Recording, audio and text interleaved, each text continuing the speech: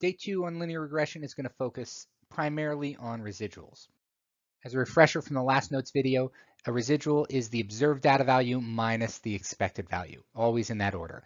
Also, sometimes it's written as the actual minus predicted or y minus y hat. There's another thing that we're going to be talking about in this portion of the notes called the R squared value. And it's exactly what it sounds like. It's just the R value squared. And that tells us the percentage of variation in the response value that's explained by the model. So let's say we have a sample of 9 SAT scores. Math scores we're going to use as the explanatory variable. Verbal scores is the response. We run a regression to create a line of best fit to predict a student's verbal score based on their math score. In these 9 scores, they fall perfectly in a straight line. Obviously, in real life, this would pretty much never happen, but we get an R correlation value of 1.0 in this equation. Now, what we're looking at here is called a residual plot. A residual plot shows how large or small all the residuals are. In this case, all the points were exactly on the line. All the residuals are 0, so all of our residuals are right on this line here, which is 0.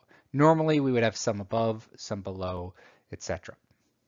Okay, the R squared I had mentioned is just the R value squared. So we had 1.0 for the R value. We square it, we write it as a percentage, we get 100%. That means 100% of the variation in SAT verbal scores is explained by SAT math score. In other words, based on these 9 scores, if we know a student's math score, we can use it to predict exactly what their verbal score is. That's because all these points are perfectly in a line. Let's add a 10th point. It's going to be this point right here, and this point is not on the line. Okay, it's a little bit above it, and it's actually going to pull the entire red line up just a little bit, and now that red line doesn't go through any of the points. We still have an extremely strong correlation. The R value is 0.999, so it's not quite 1 anymore, and our equations changed just slightly. And here's our new residual plot. So we can see our new point is this one floating way in the top up here. Okay, but we also see that since the line was pulled towards that point, all those other points are just slightly underneath it. Now these are all still really close to that line of best fit.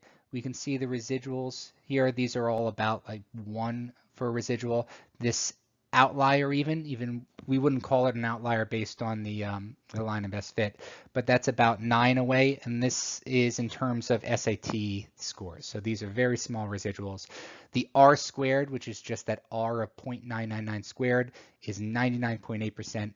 So that means if we have an SAT math score, we can predict the student's verbal score extremely well. All those points lie not perfectly in a line, but very, very close to a line. 99.8% or almost all of the variation in their verbal scores can be explained by what they score on the math section. Now we add a bunch more. We had 7 more points. We can see there's a lot more scatter. Our R value drops. It's still a strong R value, but it's nowhere near 1.0 anymore. And our equation is a bit different. And here's the residual plot. We can see if we look at it side by side with the actual scatter plot, each of these points pairs up with a point in the residual plot. That's this one here. This one over here is this guy. The points that the line runs through are these ones right here, etc. Okay, we can see that the scale has gotten a lot larger. It went from 0 to 10 on the last residual plot. This one goes from 0 to 100. And our R squared, which was that 0.866 or whatever it was squared, is telling us that 75% of the variation in SAT verbal scores can be explained by the SAT math score. This is a lot more realistic number considering the context of the problem. When we have someone's SAT math score, we can usually use that to get a general idea for how well they do on the verbal section, but it's not going to be an exact match. It's not going to be 100% like it was in that first one, or even 99.8% like in that second one. Obviously, the higher this number is, the higher the R squared is, the better our predictions are. The lower it is, the farther away our predictions are, the more scatter there is in the scatter plot. So that's an explanation of residual plot. Now we want to look at residual plots every time we make a regression equation. And the reason is because sometimes we can see things in residual plots that we can't see in a normal scatter plot.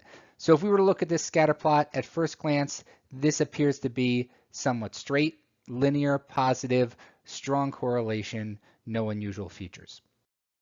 When we actually have the idealized regression equation drawn in, we can see that maybe it isn't so straight after all. I'm looking at this graph over here. And when we look at that, we can see that on the left side, we have points under the graph, then it rises above it, and then it dips back under. So this actually isn't linear. It's more curved like that. This is nonlinear. It's hard to see in the scatter plot, but if we look at the residual plot over here, we can see a distinct parabolic shape. When we look at a residual plot, we don't want to see any shape at all. We want to see complete scatter, no patterns, no shape.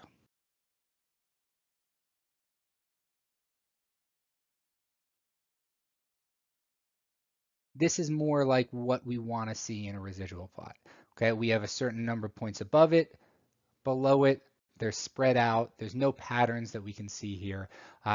Anytime we run a regression, we look at this plot. If we see patterns, we stop and we don't use the equation for predictions. If it looks okay, then we can go ahead and start plugging in values into our regression equation.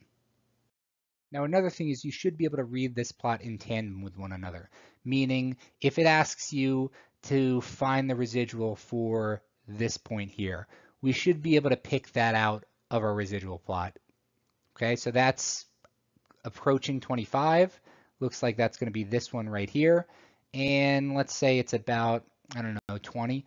There are questions on the exam where it'll give you both graphs and you'll have to say what's the point that has, what's the x value of the point that has the smallest residual. So take this one, find it over here, and it's about 6 or 7. So back to r squared. R squared is the r value squared. It's written as a percentage. It's always between 0 and 100%. If the correlation was exactly 1 for this Burger King problem, it would mean that the fat values were perfectly predicted by the amount of protein in a burger. There's no variation. Everything would lie exactly in a straight line. Obviously, that's not the case. The correlation is 0.83. It's not perfect. So the question is how much variation is in the model and how much is in the residuals. Thought of another way, how well will that equation that we looked at in the last set of notes predict fat values based on protein? So that's where the r squared comes in. It's telling us what percent of the variation in the response variable can be explained or accounted for by the explanatory variable. In the Burger King problem, the r was 0.83, so we take that, we square it, and we get the r squared of 0.689, which allows us to write the statement 68.9% of the variability in total fat can be explained by the protein of a Burger King menu item. Again, r squared is always between 0 and 100%. 100% is when the data is in a perfectly straight line. There's no variability in the residuals. The residuals are just flat. A 0% r squared is the reverse of that. We don't have any form at all on the scatter plot, so all of the variation is in the residuals. When it comes to writing the equation for the r squared, you do have to be specific. There's 2 examples here of how you can do it, but the key thing is that we always just start off by writing what the r squared is, and it's about the variation in the response variable. Okay, you have to have the word variation there and response variable in context of the problem. Follow that by saying it's accounted for or explained by the explanatory variable. Okay, or you can just say by the model.